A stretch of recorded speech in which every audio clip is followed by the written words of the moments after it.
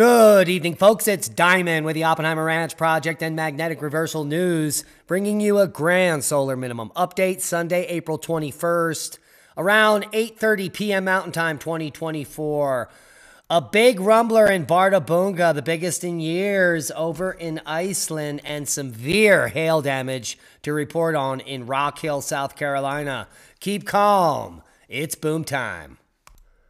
Saturday downpours trigger flash flooding and large hail across the South. According to the National Weather Service office in Greenville, South Carolina, widespread damage was reported in Rock Hill, a community outside Charlotte. Severe thunderstorms bring large hail and damage homes and cut power to thousands.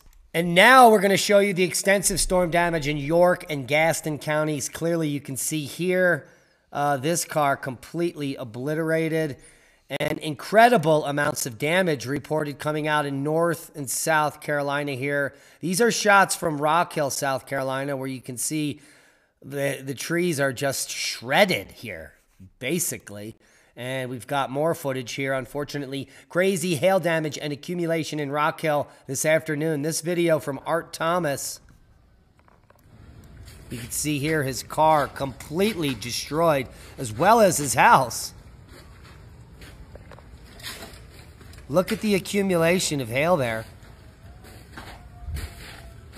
Absolutely epic. Biblical even. Well, holy hail. Look at the side of the house. We'll go back to the damage on the car. Look at how damaged that vehicle is. We have some more footage here from someone inside their car during the storm, as the car gets completely obliterated.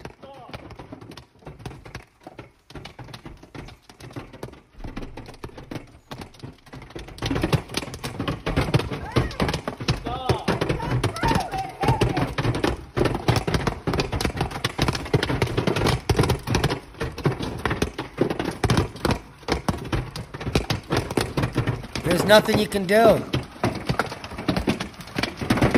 Oh, look at that. Her back window is busted. This video goes on for a while, and it's quite a shame what happened here in South Carolina yesterday. The threat for strong storms continues on Monday, dropping down into central Florida there. In late April, severe weather threat targets the plains and Midwest later this week. Here we see the severe storm threat for the plains on Thursday from Hayes and Wichita down to Abilene in Texas. And on Friday, severe storm threat for the plains from Iowa all the way down into Oklahoma. So heed the warnings. We could see some more very destructive hail like we did yesterday. Rainfall and thunderstorms across the southeast U.S. today. Widespread frost concerns in the Ohio and Tennessee Valley tonight. You could see all these states lit up with frost and freeze warnings. Lingering showers and thunderstorms are expected across the southeast today and Florida through Monday. Above average temperatures are forecast through the southwest, with below average readings for most locations east of the Rockies. Meanwhile, lows in the 20s and 30s are likely to lead to frost concerns in the Ohio and Tennessee valleys tonight and into Monday. And that means a lot of fruit production here is going to get damaged. So buckle up, Buttercup. We could be seeing some poor fruit seasons for the states in blue. Who knew? Now you do. Have you heard about the heavy floods going on in Shaoguang, Guangdong this afternoon? Actually, yesterday. They are literally insane. This is a river valley. Absolutely amazing amounts of rain here. I think they got over 20 inches. And clearly, there's going to be some loss of life from this event. Many cities are underwater and many evacuations have already occurred. Absolutely fantastic. Have you heard? Climate change will make you poorer, according to a new report. That's all we need. Seismic update. We did kick off the show with that 5.3 in Humph, Iceland. That is from the Bunga volcano.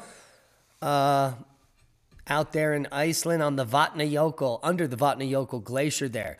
Another big rumbler, 5.4 in Zapata, Mexico today, probably rumbling some nerves. Overall, low-level activity worldwide.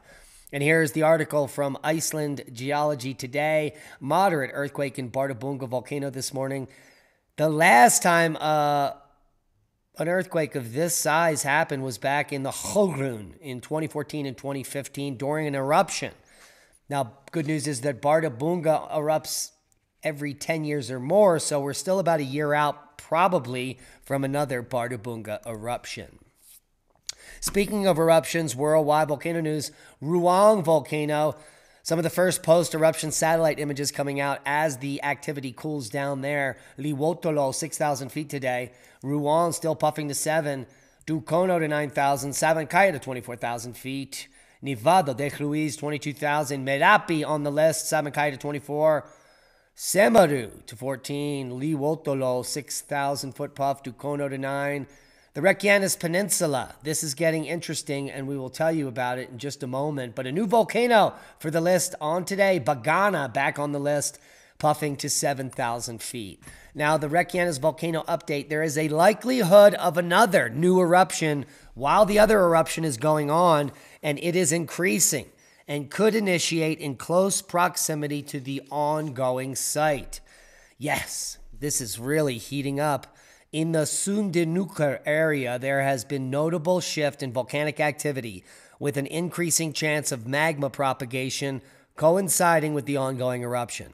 This new development marks a departure from the previous cyclical pattern observed since December. If magma continues to accumulate at the current rate, the likelihood of another magma propagation event within the next few days or weeks rises, even while the current eruption persists. Notably, the occurrence of magma propagation during an ongoing eruption is unprecedented in this region, adding to the uncertainty surrounding future developments. So things spicing up on Iceland.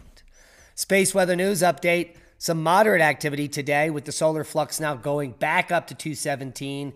Dozens of spots and many, many active regions on the disk. The visible solar disk is full of sunspot regions today with the addition of newly assigned AR 3652, 3653, 3654, 3655, and 3656, all coming around the limb there for the most part. There is currently at least 16 active regions present. Solar activity during the past 24 hours was at moderate levels with numerous minor C flares and a couple of impulsive lower-level M flares detected. All of the activity was observed around the cluster of active regions, including 3637, 3638, 3645, and 3647. All other regions have been, for the most part, stable. M-class solar flares will remain likely during the next 24 hours, with a lower chance for an isolated X-flare. So that is the state of the sun, and in the next 24 hours or 48 hours, we will go into a seismic alert for these coronal holes as they now turn and face Earth. The latest data on the last solar cycle comparison here, solar cycle 25 just slightly above 24 and now leveling off.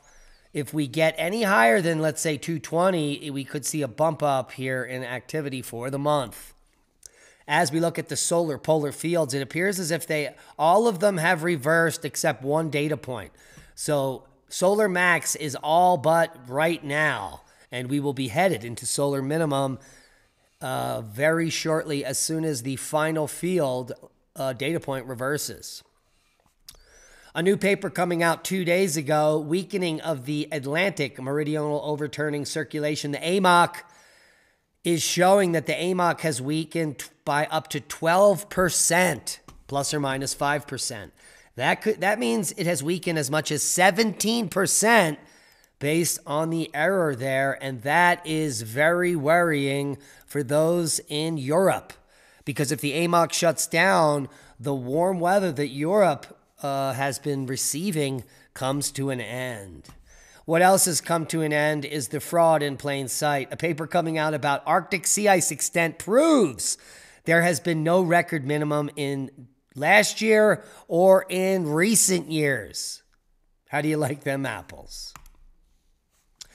Now, if you haven't heard Brian Forster has been working on the mystery of Peru's elongated skulls, specifically the Paracus skulls. That's where he lives, down there in Peru. And they've been working on genetic analysis for 5 years now. And the data is in. The Paracus skulls, of 18 samples, they got results from 12 of them, and they are showing that they contain haplogroup H, which comes from Europe and Egypt, of all places, where the pharaohs once lived and where the Atlanteans might have been. This really throws a monkey wrench, not only into out of Africa, but some of the theories of Native Americans, specifically those in South America. An interesting article here. Strange elongated skulls reveal medieval Bulgarian brides were traded for politics. So people were trying to emulate these elongated skulls in Germany just 1,500 years ago. Absolutely fascinating. Good work, Mr. Forster, and I'm sure there are a lot of revealing mysteries coming soon. If you didn't know, it's Palindrome Week. Every day this week is exactly the same backwards. Holy macaroni. And that's a boom to knowledge and science. Please share this video as we are shadow banned and we need your help to grow. Hit the thumbs up. It helps with the algorithm. And be safe. We love you. And that is a boom.